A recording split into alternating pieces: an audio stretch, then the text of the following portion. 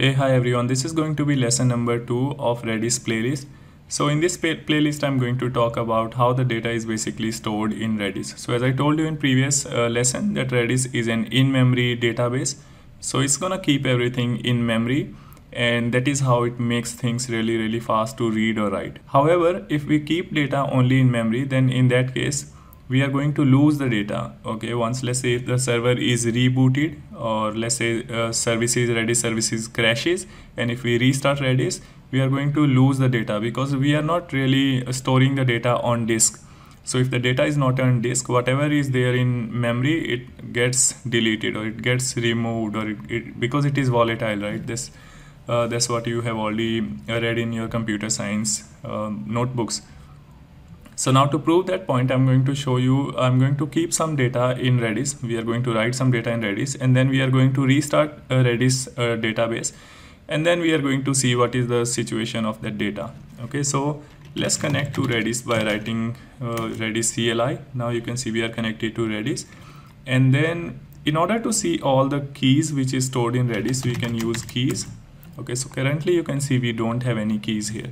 So I'm going to write a key value, and I'm going to call it, I'm going to call the key name as username, and I'm going to call value as my name. Okay, so I'm just going to put my name. So now if we want to see the value of this key, which is username, we can just use get and the key name. So key name is username, and here you can see we have got the value. Now if we want to write multiple key name, we can do that as well. So I'm just going to write user1 name and going to set the value to John. And if we want to see user1 value, we can see the value of this key as well. Okay, if we want to see total keys which is there in Redis at this point of time, we can again do keys star. So here you can see we are getting all the keys. So currently we have stored 2 keys, and we can see both the keys. Now everything looks okay because we have wrote the data to Redis, and also we are able to read the data from Redis. Now at this point of time, let's say Redis crashes, Redis services crashes, or let's say someone gracefully restarts Redis services, and then we are going to see what is going to happen. So I'm going to write systemctl restart Redis service. So we are restarting Redis service, and then I'm going to log into Redis CLI again, and we are going to do keys space star. Okay, so here you can see when Redis service has been restarted, we do not have any data. So whatever data was there, it is gone, because the data was there in memory and it was not really being saved anywhere on the disk. So that's the reason when we restarted Redis services, everything is gone. Okay, so that's the reason I'm explaining this lesson first, because when you are installing Redis and you start going ahead with your application, this is a fundamental concept which you need to understand, that your data must be made persistent if that is what you are expecting from Redis. Okay, in some scenarios you don't really want to your data to be persisted, so that is fine. In that case you can continue to use Redis as it is. But if you want to make Redis data persistence, we must learn about Redis persistence. So in order to make Redis database persistence, there are 3 options. So one is called Redis RDB. Okay, so RDB is just Redis database. So if we enable RDB backups, in that case, whatever data which we write is going to be saved to an RDB file after certain seconds or certain interval, we can say. Okay, so that interval can be defined by us. So we can define this in a configuration file. Again, whatever configuration which we write, it is always going to be in the configuration file. So let me exit from here by writing exit command. Let's also clear the screen, and the configuration file is stored under etcredis.conf. So we are going at this location, and I'm going to search for save keyword, and here you can see it says save the database on disk. So in order to enable saving the database on disk, we can see there are this is what we need to do. We need to write save, and then we need to provide some value. So let's understand what these values are. So I'm just going to go here. So here you can see the syntax of enabling this configuration is something like this. So we are going to give this value save 60 and 1000. So what it means is this configuration will make Redis automatically dump the data set to disk every 60 seconds if at least 1000 keys have changed. Okay, so in this case, let's say if we set this number, in that case, let's say if we insert 1000 keys, or let's say if we update 1000 keys, okay, in that case Redis is going to take a snapshot and going to save it. Okay, and which location that snapshot is going to be saved, we can see that as well. So let me do one thing. Let me enable this snapshot. Okay, and let's change it to 60. Just going to make it 60 and 1. I'm just going to keep it at 1 because if there is any changes made, even let's say if I insert one key, I want the data to be saved after every 60 seconds. Or if you want, you can also change it to, let's say we want to change it to 5 seconds, we can keep it 5 seconds. Okay, so let's keep it 5 seconds. And you can see we can also give multiple configuration as well. So let's say either you want data to be saved on this condition, or you want data to be saved on this condition or this condition. So you can enable all the three configuration. So I can open all of these, or if I want to give any other configuration, I can keep on adding them as well. So eventually what we are doing here is, if we have more number of keys inserted, then we want the data to be stored faster. Okay, so let's say if I insert only 10 keys, I want data to be saved every 300 seconds. But let's say if I update 10,000 keys, I want data to be saved at every 60 seconds. Now let's say if I am adding a million records, I don't want to lose all those million records, right? I don't want to lose all those million keys. So in that case, I might want to take the backup every 5 seconds. Okay, so in that case, I can enable by writing save 5, and here we can write 1 million. So that is how it is going to look like. Now, just for the purpose of demonstration, we have written save 5.1. So I'm just going to comment all the other configuration item. Okay, so this is how we enable RDB backups.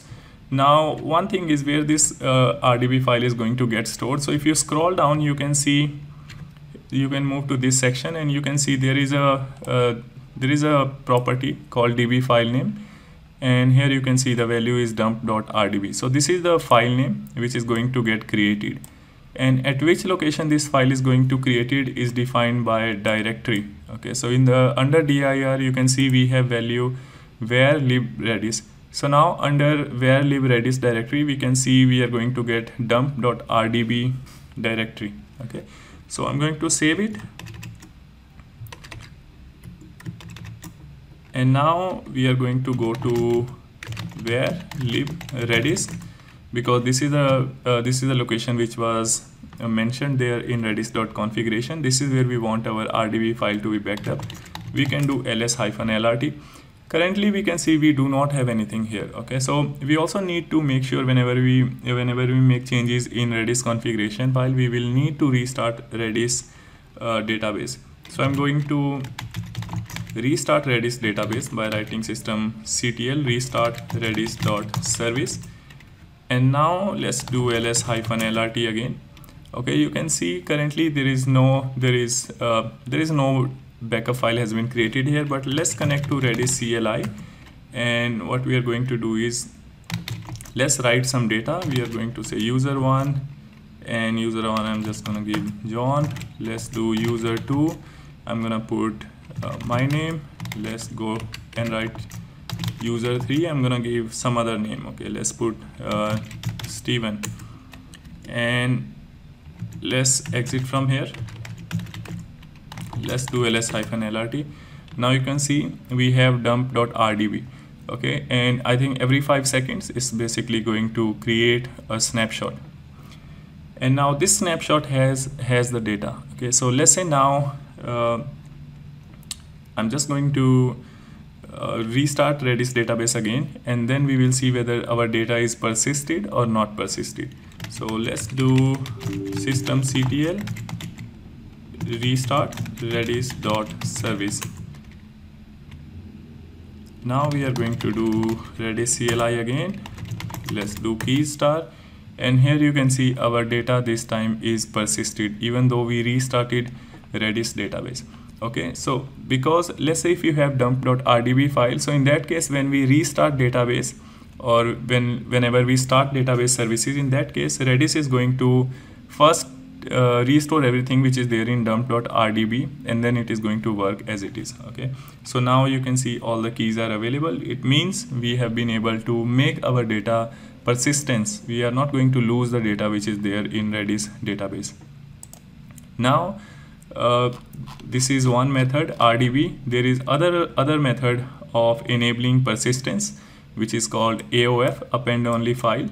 So what append only file does is it is going to create a log file, okay, more like a log file, and then it is going to keep writing all the commands which we fire at Redis. It is going to keep appending all those commands in AOF, in that append only file. And then when, let's say when we restart Redis, in that case it is going to read all the instructions from AOF file, append only file, and going to enable the same state of Redis which it was before restarting the Redis database. So let's do one thing. Let's go to Redis configuration again, and for that we need to go to redis.conf, and now I'm going to disable this RDB. So here you can see we have commented save, and then we are going to search for, we are going to search for append only. Now here you can see by default append only is marked as no, so I'm going to enable it by writing yes. And also here you can see append file name is going to be called append only.aof. If you want to change the file name, you can change it by making changes here, but I'm just going to leave it append only.aof. Again, which directory it is going to be stored, it is defined by /dir. Okay, so where is dir? Okay. One second, let's search for dir.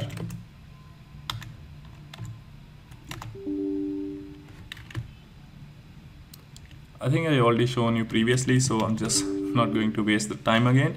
So this is the place where append only file is going to get created. Okay, so let's do one thing. Since we have made changes in the configuration file, we now can restart Redis database. So let me, and before restarting Redis database, let me also remove dump.rdb file.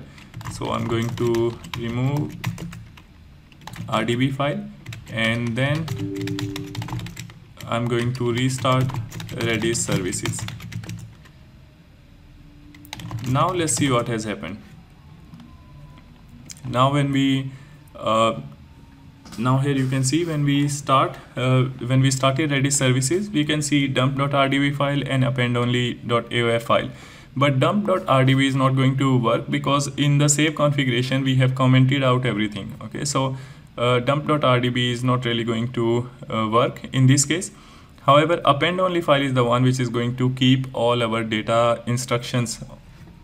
So let's say I'm going to connect to Redis CLI, and I'm writing set name to my name, set age to some age, set gender to male. Now what has happened is, if I open append only.aof file, here you can see whatever commands which we wrote on, which we processed in Redis, all those instructions has been saved here in append only file. Okay, so now whenever we are restarting Redis database, what Redis is going to do is it is going to read everything from append only file and going to make the same state of Redis by reading all these instructions from append only file. So let's do one thing. Let's restart Redis database again. And now we are going to connect to Redis CLI. Now here you can see if I write keys space star, we still have all the data which is persisted. Okay, so all the data is persisted. We have all the information available here. So that's how you enable AOF. Now in some case you don't really want to enable either RDB or AOF, so that is completely fine. You can disable that all those configuration from redis.configuration file, and that will basically mean that there is no persistence. Okay, the data is not going to get persisted. However, in some scenario you may also want to enable both RDB and AOF, so you can do that as well. You can enable both RDB plus AOF. Again, why you would like to enable only RDB, or why you would like to enable only AOF, or why you would like to enable RDB plus AOF is going to be basically depending on your use case or your application, or the way you want the data to be persisted. So here quickly we can just go through some advantages of RDB. Now here you can see RDB is it's like a single file point in time representation of your Redis data.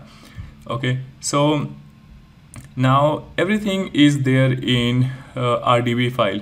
If I want to restore RDB file, I just need to copy that RDB file and move it to some other server, and I can install Redis there and restart Redis by restoring that RDB file. Okay, so that is possible. Again, RDB, since it is a file, you can easily compact this file and keep it on any file storage. Okay, and that can be either your Amazon S3. Basically you can keep it anywhere, wherever you can keep the file. RDB allows faster restarts with big data set compared to AOF. So RDB is actually little faster when compared with AOF. So that's one thing.